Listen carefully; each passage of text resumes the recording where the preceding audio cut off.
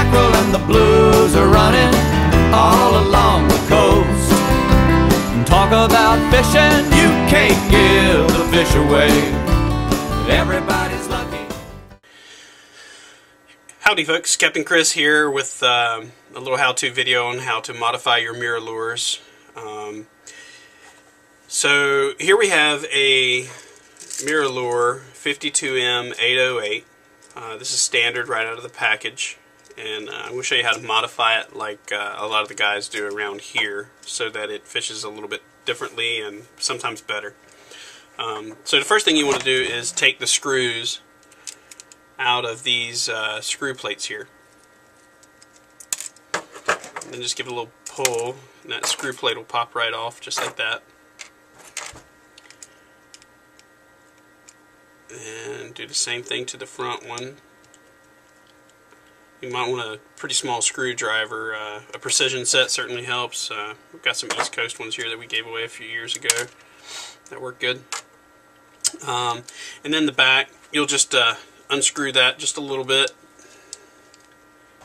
and open that hook eye, or that little eye up. You're not cutting it, you're just opening it up so you can get the hook out.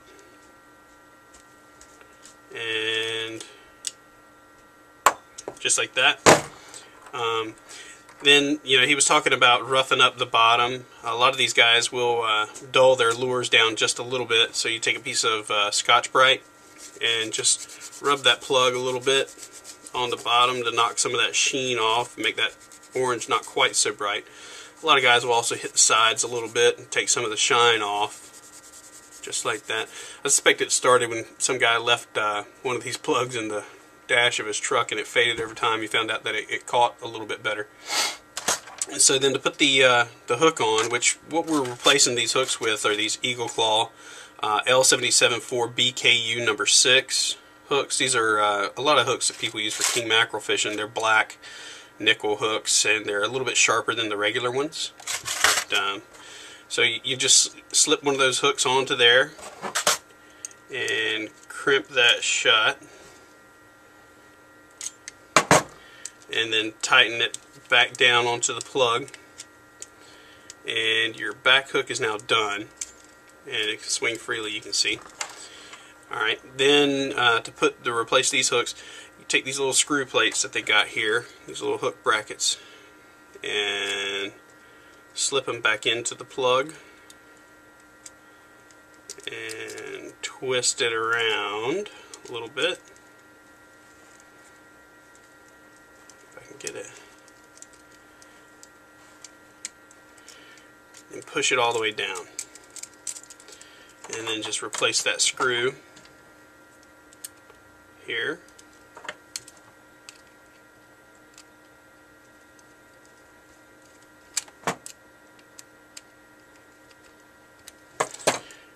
Then take the next hook, do the same thing on the front one,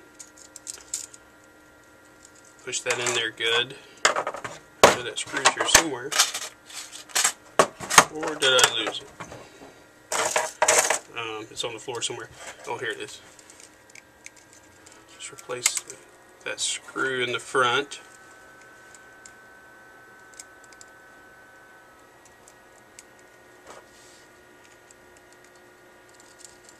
Tighten that down, and replacing these bigger hooks with these smaller hooks here, it gives the plug more action. It lets it dart through the water a little bit differently, lightens the plug up just a little bit so that it does have more action, it won't quite sink as fast. And these little hooks here, they don't rust quite as bad as these do here, and they'll last longer, and you can do some real good fishing with them. Speckled trout love these plugs. The 808 is probably the biggest selling plug that I do sell here at the store that catches lots of speckled trout. And to modify it, you can tell by the video, it's not too hard. Anybody can do it, but it's a good way to modify your plugs for speckled trout fishing. And we got them all here in stock at the store, so come on down and check us out. We've got probably 200 different Mirrolures in stock. But thanks a lot. Thanks for checking out my video, and come see us, East Coast Sports. Full of fish, there ain't nobody fretting, no, it's Hey buddy, have you heard the news?